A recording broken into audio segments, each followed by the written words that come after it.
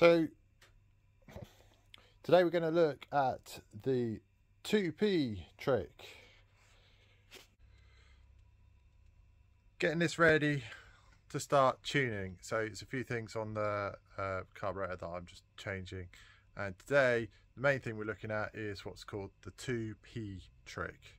Basically what that means is this carburettor has got a Waxstat, which is at the bottom of the carburettor, a small silver piece that expands when it gets hot, leans the mixture, pushes up the jet.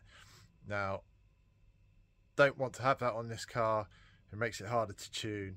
What you would normally or potentially do is a fixed jet conversion, but because I want to keep this car looking sort of original, I'm not going to put on a fixed jet. Here is a fixed jet. So you'll see the base of, so you see the base of it here is just a solid pipe, and then the jet goes into the carburettor. The Waxstat has a large section here, which we'll show in a minute, that expands when it gets hot. So rather than just switching to a fixed jet, because then you've got to sort out the choke linkage, because it's a different choke linkage from a Waxstat type. We're going to just do the 2P trick on the Waxstat jet. Okay, just working on the bottom of this carburettor now. This is the HS4, and it's a Waxstat, which basically means in the bottom here there's a little container here, and it has like a waxy substance inside, I believe. What happens is when it gets hot, so when the engine's been running a long time, it expands, and that pushes this up, basically raises the jet inside there and leans out the mixture slightly. That was done about 79, I think, on these HS4s, and effectively it leans out the mixture for emissions. Now there is an issue with this one. Doesn't seem to be doing anything at all. I filled up a little cup with boiling hot water, and then I dipped my Waxstat in the boiling hot water for a couple of minutes, and I used my calipers just to measure this distance here. When it's put into boiling water, this gap should be expanding. I've been measuring it with my calipers there at 11 mil. Now there is a trick that people have talked about, which basically is replacing this Waxstat in here with a fixed size, and you can achieve apparently the correct size with two 1p coins like this, and they'll sit in the bottom and hold the jet at a set position. Obviously that means it won't lean out when it gets hot, but as that is for emissions, I don't think it's going to matter, and apparently that actually robs you of a little bit of power anyway when it leans it out.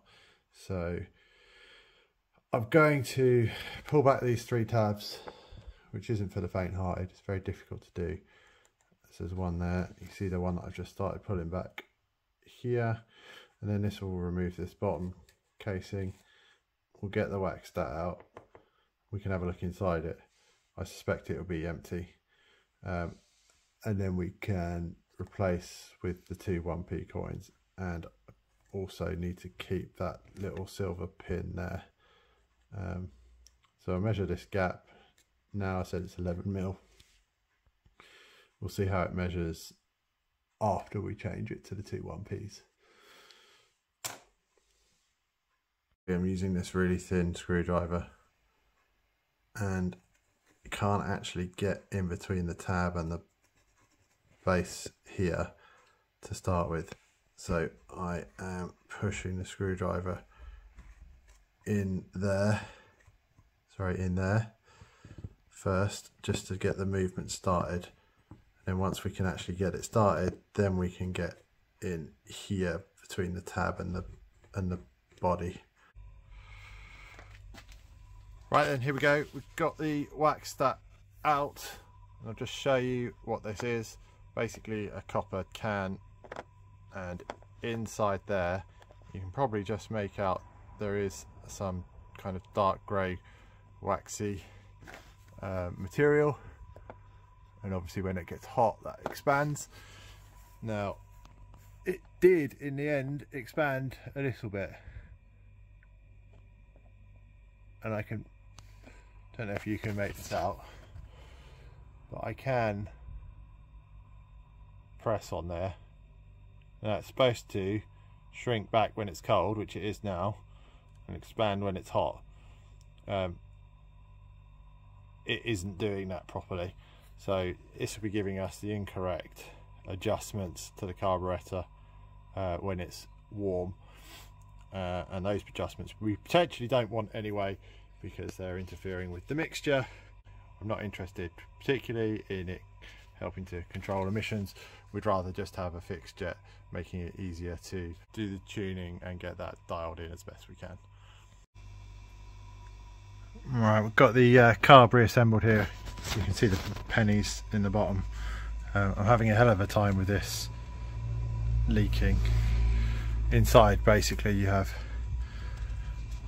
a little silver washer and that rubber one, and that silver one is supposed to squash the rubber one via this nut, and then the rubber one deforms. So the rubber one deforms inside the hole, and it's supposed to seal against the outside, and also the tube on the inside, which has got a little copper tube insert up the middle of it. So it's this that's meant to cause the seal. And there's the first one that was leaking. As you can see, it's damaged, but it did deform a bit to start making a seal. That's a different style one. It might be an HS2 one actually. Here's another washer. I've bought 2 packs of these from 2 different places.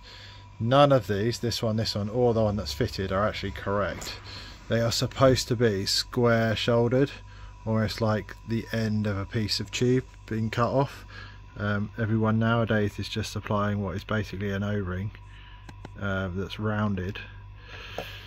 So maybe that's why it keeps leaking. Anyway, I've done my best to refit it again. I'm going to put the carb back on the car again, and we're going to see if it leaks.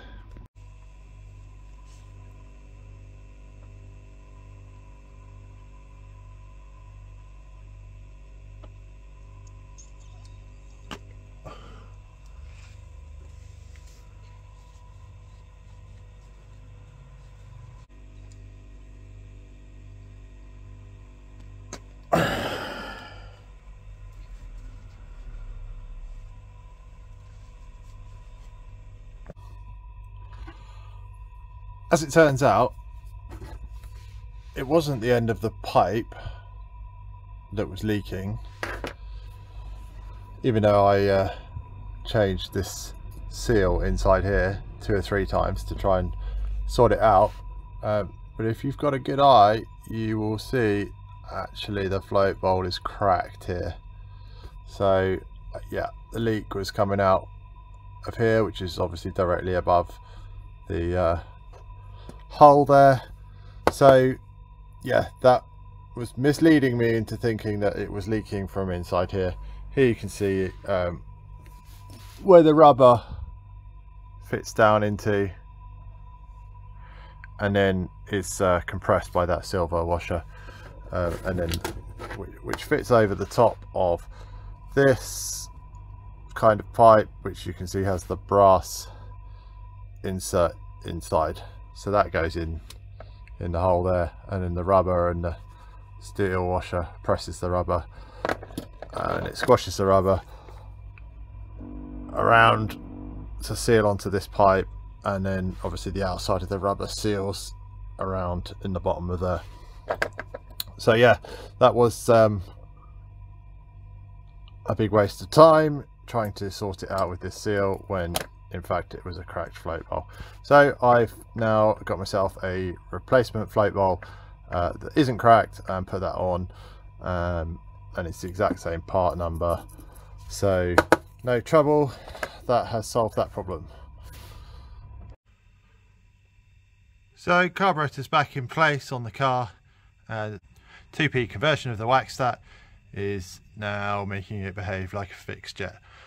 So we can now get on with trying to dial in tuning on this car. See you next time, guys.